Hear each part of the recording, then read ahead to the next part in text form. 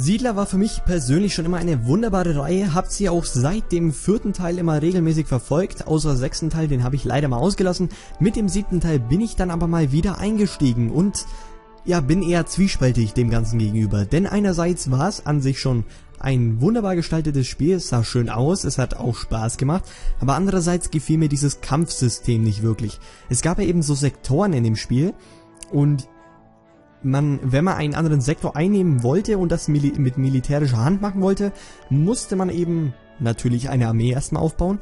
Und das Einzigste, was man gemacht hat, war diese Armee auf diesen Sektor losschicken. Das heißt, die haben dann von selbst angegriffen und man hatte irgendwie keine Taktik, die man hier herausarbeiten konnte. Das bedeutet, die haben einfach von selber gekämpft, sind von selber gelaufen und alles. Gefiel mir nicht so, mir gefällt ja schon eher so eine Art wie Stronghold oder wie Siedler 5, sag ich mal, wo man seine Truppen noch selbst steuern kann und natürlich auch so eine gewisse Taktik mit reinbringen kann.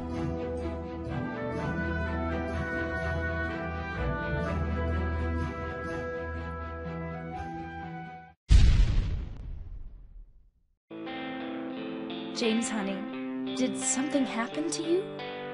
After we got separated in that long hallway? Are you confusing me with someone else? You were always so forgetful. Remember that time in the hotel? You said you took everything, but you forgot that videotape we made. I wonder if it's still there.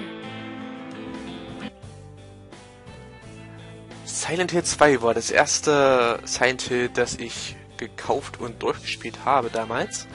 Es ist auch mein Lieblingsteil, wahrscheinlich aus den eben genannten Gründen. Man sieht zum Beispiel zum ersten Mal den allseits bekannten und beliebten Pyramid Head, von Fans auch Petrie genannt. Ja, man spielt darin einen Typen namens James Sunderland, der einen Brief von jemandem gekriegt hat, von seiner Frau bekommen hat, soweit ja eigentlich nichts Ungewöhnliches, wenn dann nicht die Tatsache wäre, dass die Frau eigentlich tot ist.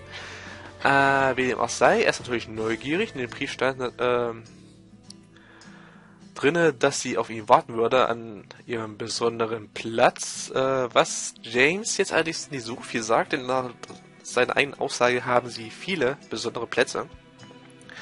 Wie dem auch sei, er fährt nach Silent Hill und sucht seine Frau, trifft dabei auf eine Frau namens Maria, die seiner Frau, die Mary heißt, fast völlig aus dem Gesicht geschnitten ist. Ja, es ist schwierig, das zusammenzufassen. Silent Hill ist im Prinzip eine Marke für sich. Es war ja schon immer der Konkurrent zu Resident Evil und ich finde, in Sachen Horror ist Silent Hill auf jeden Fall weiter vorne als Resident Evil. Wie dem auch sei, ist auf jeden Fall sehenswert. Es ist spielenswert, der zweite Teil. Jeder Teil ist eigentlich spielenswert, finde ich. Und ja, ich würde es auf jeden Fall jedem ans Herz legen. Silent Hill 2 auf Platz 84. Viel zu niedrig. Viel zu niedrig. Grandioses Spiel, geile Atmosphäre. Grafik für heutige Maßstäbe immer noch gut. Kann sich immer noch sehen lassen. Die Lichteffekte, alles bestens, alles prima. Kranke Story und ist einfach. Kauft es noch. Spielt es noch oder was weiß ich, spielt es auf einem Emulator von mir, ist mir egal. Aber spielt es, das muss sein. Oder, ja. Keine Ahnung, schaut euch ein Let's Play davon.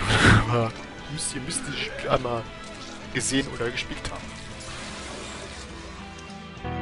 I'm here for you, James. See? I'm real.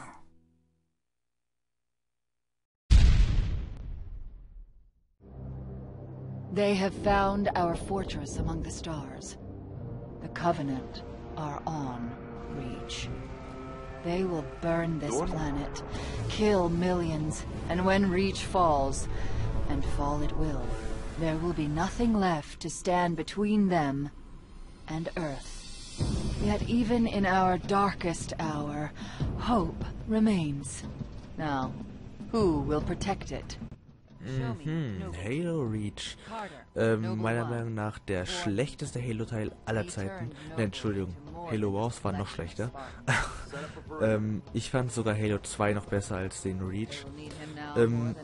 Ja, ich bin ein Halo-Veteran quasi. Und die ersten 3 Teile waren mehr als nur episch. Und naja, und dann habe ich mich so auf Reach gefreut und dann wurde ich wirklich sehr stark enttäuscht, weil einfach alles, das komplette Setting wurde, naja, bearbeitet ins Negative, finde ich zumindest. Ich finde Teil 4 war dann sogar nochmal relativ gut und da haben sie nochmal einiges rausgeholt. Yes, well, great minds do think alike.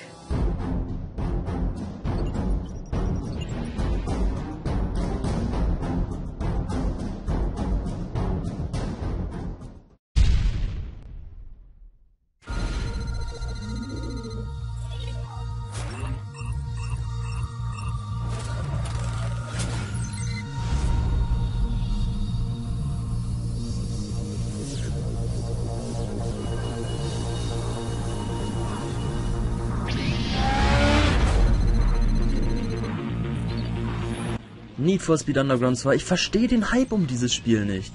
Im Grunde genommen ist es genauso wie Need for Speed Most Wanted. Von der Story kann ich jetzt natürlich nichts sagen, aber die Story bei Rennspielen ist normalerweise relativ egal.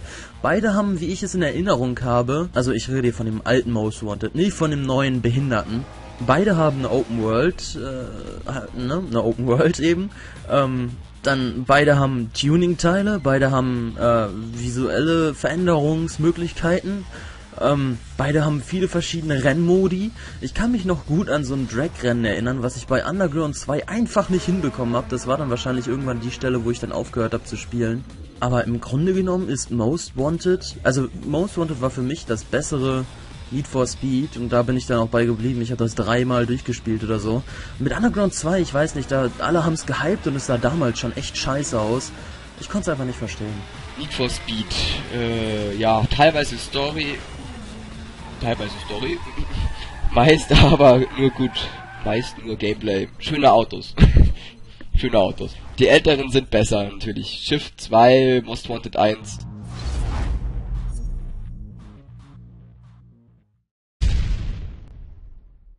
Welcome to the Aperture Science Enrichment Center. Let's look at some of the challenges you'll face as a test participant. You may be required to perform simple tasks, such as locating an exit. Oh, Portal 1. Oh Gott, ich weiß noch, als es rauskam.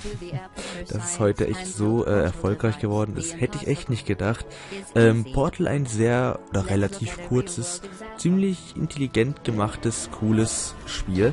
Die Rätsel sind wirklich richtig schön gemacht und ja, das Spiel ist einfach extrem clever. Ich fand diese GLaDOS fand ich einfach super gemacht. Ja, ich fand Teil 2 nochmal besser. Vor allem wegen dem Coop-Modus, aber Teil 1 hat's auch getan. Portal 1. Goddammit, das war 2009 irgendwann im Sommer, als Steam Portal 1 verschenkt hat für, ich glaube, 1 oder 2 Tage. Und das war auch die Zeit, wo ich da meinen Steam-Account aufgemacht habe. Portal 1 war ein super Spiel. Es war was total Neues mit den Portalen. Es war einfach, das Rätseldesign hat ganz neue Wege eröffnet. Und es hat tatsächlich echt viel Spaß gemacht. So beim ersten Spieldurchgang hat man schon mal seine 2 Stunden gebraucht.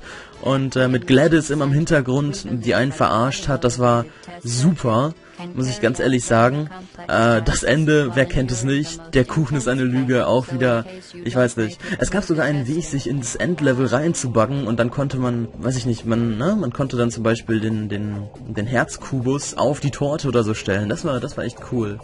Mein Speedrun war, glaube ich, 25 Minuten habe ich, glaube ich, gebraucht. Ich habe das Spiel echt geliebt. Das Rätseldesign war super, das Spiel war super, Gladys war super. Hat echt Spaß gemacht. Sollte man definitiv mal gespielt haben.